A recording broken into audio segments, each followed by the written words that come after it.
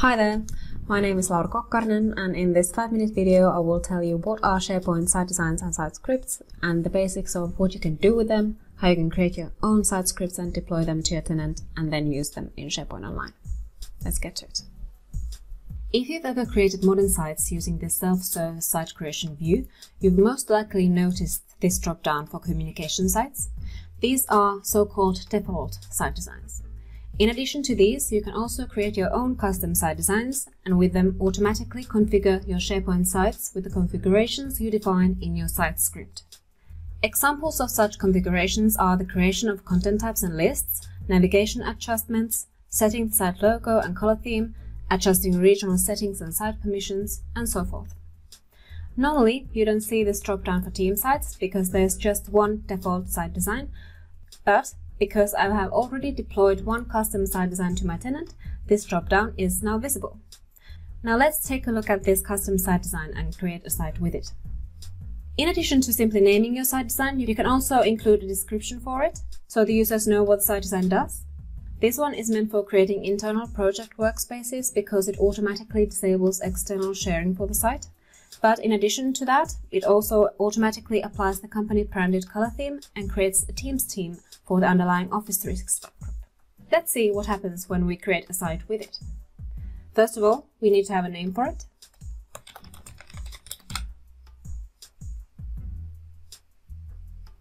I want the workspace to be private so only members can see it, and let's create it.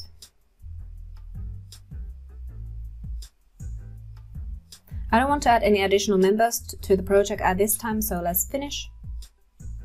Here at the top you will see this status bar and a link View Progress. Let's click it. When it is done, we click this button to see our updated site.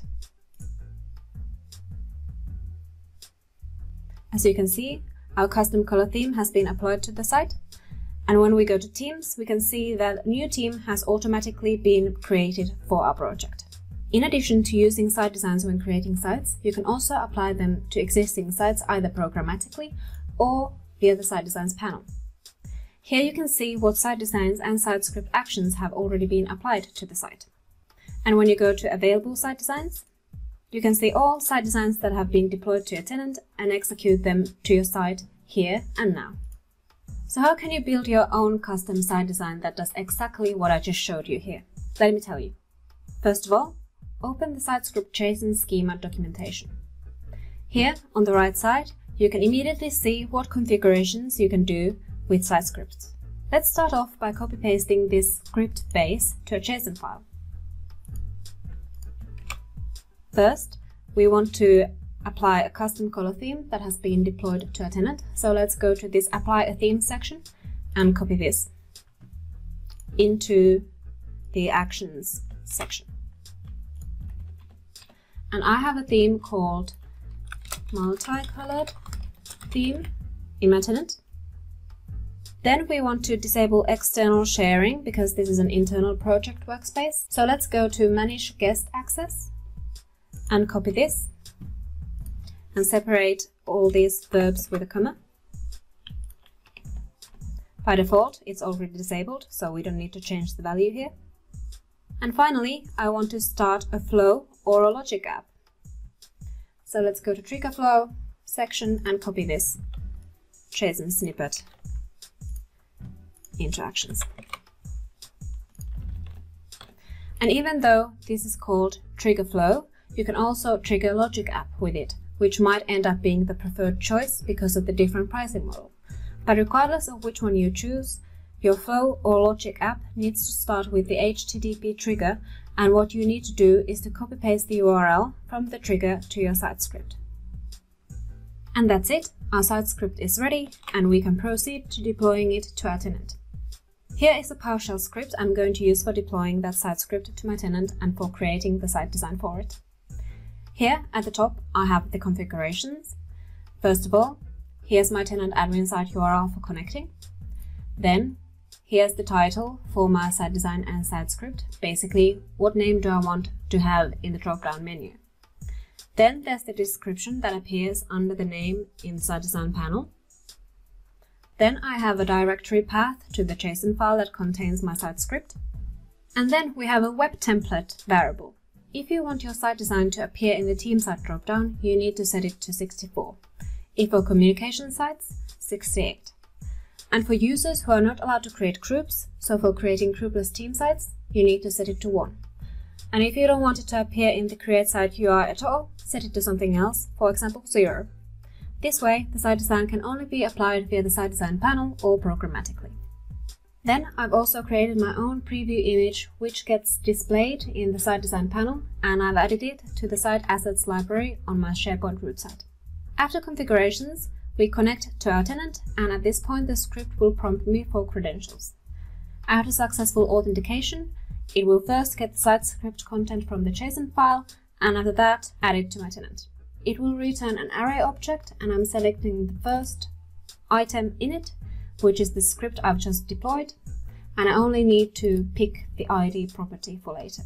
Then I proceed to creating the site design using the configurations I provided above, and link the site script I just deployed to the site design using the site script's property. So to clarify the distinction between a site design and a site script is the JSON markup, and site design is the thing you see in the dropdown and which you use for triggering the execution of one or more site scripts that have been linked to it by using the site script's property. And yes, you guessed it, you can have multiple site scripts in one site design and also have the same site script linked to multiple different site designs. This allows you to build very modular site design solutions for easier maintenance. Now let's run this script.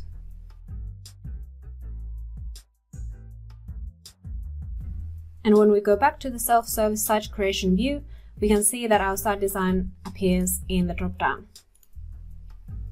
As I just showed you, you can deploy and after that manage your site designs and site scripts by using PowerShell. Currently, you can add, view, delete and update them, set the permissions, view what site designs and site scripts have been executed for a site, and also export an existing list as JSON, which you can then immediately include to be a part of your complete site script. In future, you will also be able to export entire site configurations. If you don't want to use PowerShell, you can do almost all of these same things with REST. This means that you can execute those operations from any platform as long as you are able to make an HTTP request. You can also provision your site designs and site scripts by using a PnP provisioning template and apply them on sites by using CSAM. After reading the official Microsoft documentation, if you're interested in knowing more, you can also visit my personal blog at laurakokkarinen.com, where I have a very thorough guide about site designs and also step-by-step instructions on how to create the kind of flow that I showed you in the demo. Okay, that's it. I hope you learned a lot about SharePoint site designs and are interested in giving them a go. Otherwise, have fun and I'll see you later. Bye bye!